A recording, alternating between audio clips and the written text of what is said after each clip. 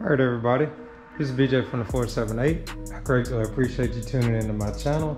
And today I want to talk to you about my brand new 2021 Zx10rr. Let's check it out. So on this bike, I went ahead and took it apart. It's got like 62 miles on it.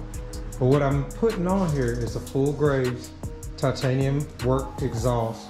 And I just couldn't wait, man. So what I'm doing now is I'm going ahead and add this sequential tail lights. It's got the turn signals and all that good stuff built in all in one. And the titanium headers, my Graves looks the part. They already came assembled, so that's pretty good right there. They already got it springed up. I'm gonna go ahead and take the headers off right now and go ahead and install that tonight. And also Bren tune. I got a tune for it, stage 1 and 2. So once I get everything put back together, I'm gonna go ahead and program the Bren tune on here, and we're gonna see what it does. Now, what I am gonna do, I went ahead and, you know, when you buy Bren tune, you have to buy stage 1 first, and stage 1 comes with this handheld. So once you get this, then you can add stage 2. But what I'm gonna do is I'm gonna go ahead and install stage 1 on first, ride it, and then I'll do a comparison just to see, is it a big difference with stage 2? We shall see. So I'm gonna do that. Also, I got the best of the best. I went ahead and got a Sprint air filter. They was out of stock on the higher end one. It's all black. I can't remember the part number, but this is the part number for this one. And this filter is $100 something, and they have one that's like two and some change, and I wanted to see the difference. So what I'm gonna do is I went ahead and got this one, since they had this one in stock at Manny, at Moto Millions. Manny went ahead and sent this one out. So I did get this in time enough to, once I got it broke down, I'm gonna go ahead and install everything at one time. So I'm gonna go ahead now, and truth be told, people, I did not shoot a video on how to take this motorcycle apart because it looked like it was much of nothing to do. So I got ready to shoot a video, and I'm like, yeah, jamming on it. And then it's just like, okay, the fairings have these integrated winglets on here. So in order to take those off, it's like hitting screws up in here, to where you gotta move this out of the way, and then you turn around. I don't know if you can see it, but it's a Phillips that goes here and it comes out here and it attaches to that.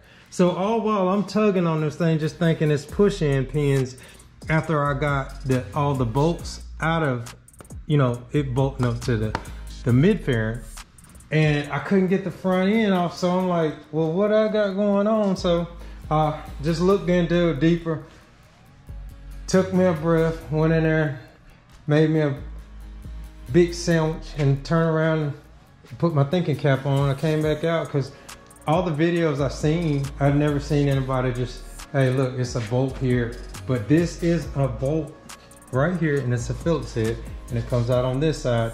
And later on in this video, I'm gonna show you exactly how they attach back on once I start putting everything back on. And I didn't feel necessary to show you a video of me taking apart a motorcycle I never took apart before. And then you're just like, oh man, what are you doing? Because it was trial and error for me. This RR is put together a little bit different. It's a lot of stuff on here that, you know, it looks kind of simple to take apart. And then you're like this, yeah, that was dumb how it was put together. But hopefully once I get it put back together, it'll stay together and not come back apart. So we're gonna see about that. Now, in order to get this actual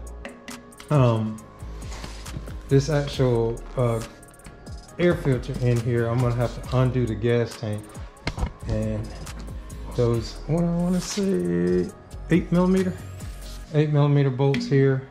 I'll lift this up, undo the screws, and then I'll show you all how that works. But I absolutely did not have to take out the mirrors. I'm just in here, I got into, okay, well, I'm gonna get it off one way or another, but let me show you this. I do have it here. There is,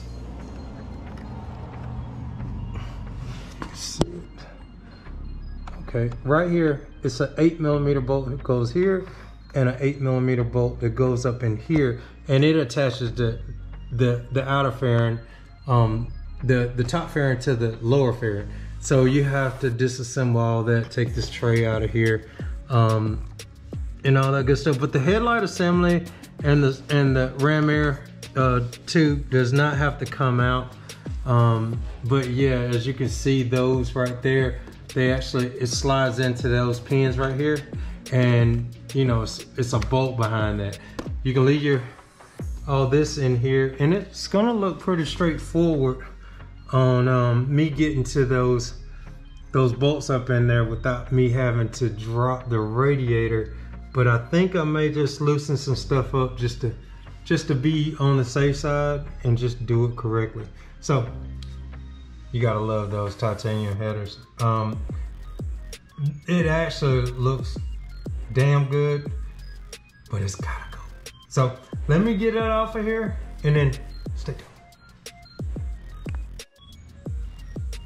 Okay, so like I said, only reason why I didn't film me taking this actually apart was for the simple fact that I've never taken one apart before, so I just needed to see what I had going on first and then go from there. So let's see. Oh, that looks pretty good. None of the bolts were stripped. They weren't super tight, but I guess I'll look up the torque specs once I get everything started on here, and then I'll torque them back down. Now, when you do decide you want to take on a job like this, you have to loosen the radiator, the oil cooler. So once you drop the oil cooler, you're gonna wanna take off all the brackets, but you're gonna wanna take the brackets off of the actual oil cooler first. Reason being, if you don't, and you leave them attached to the motor, what's gonna happen is they're gonna work itself up and down, because you got enough space not to have to disassemble and take the radiator out.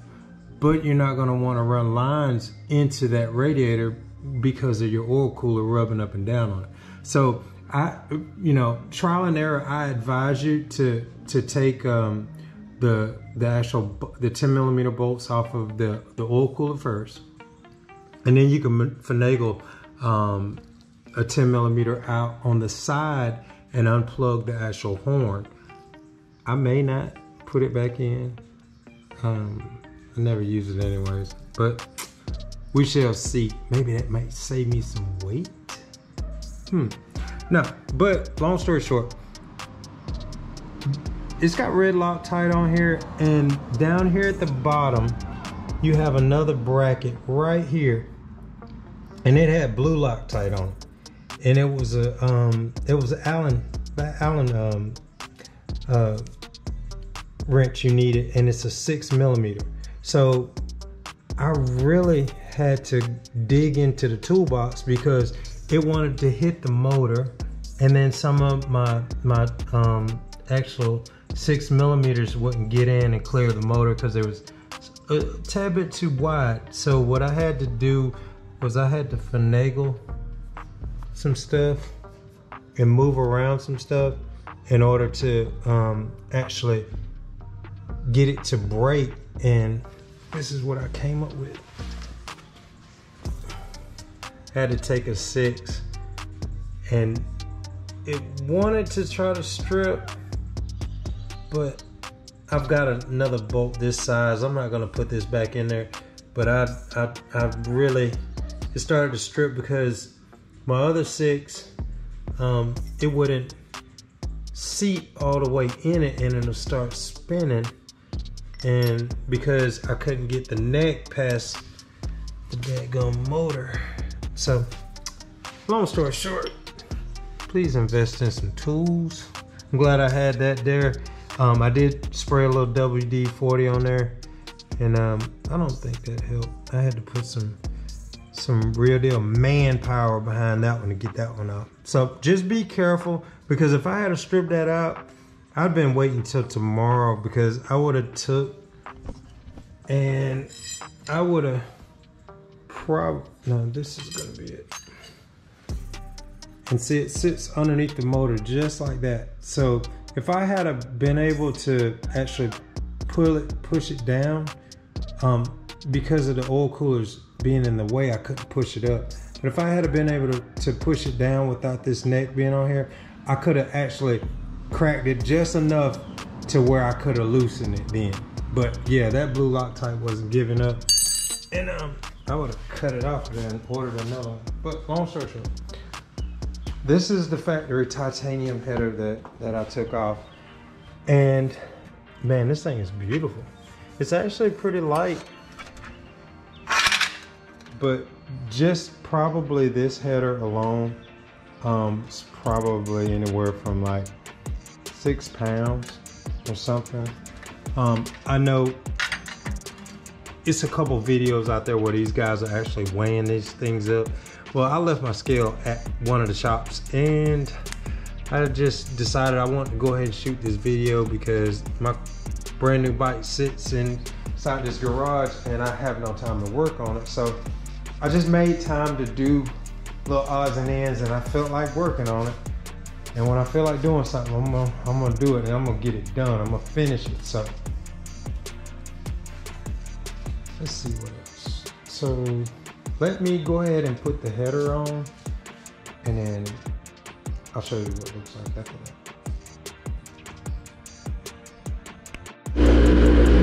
Alright, this is the initial startup. Man, you see how hot those headers get?